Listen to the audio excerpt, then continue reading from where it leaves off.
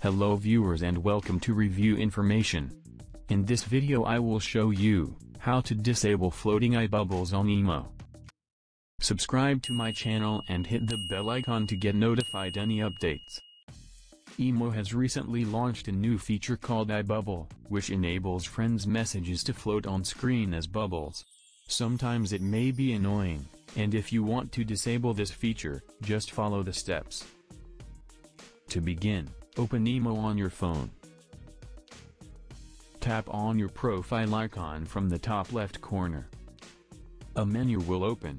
Select iBubble. iBubble settings will then appear. Simply tap the slider to disable this feature. That's it. Now exit from the Imo app and check. You will see the floating bubble is gone, and you won't see those floating bubbles anymore.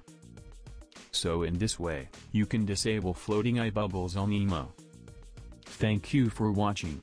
Hope you guys enjoyed my video. Please subscribe my channel for more videos. Goodbye.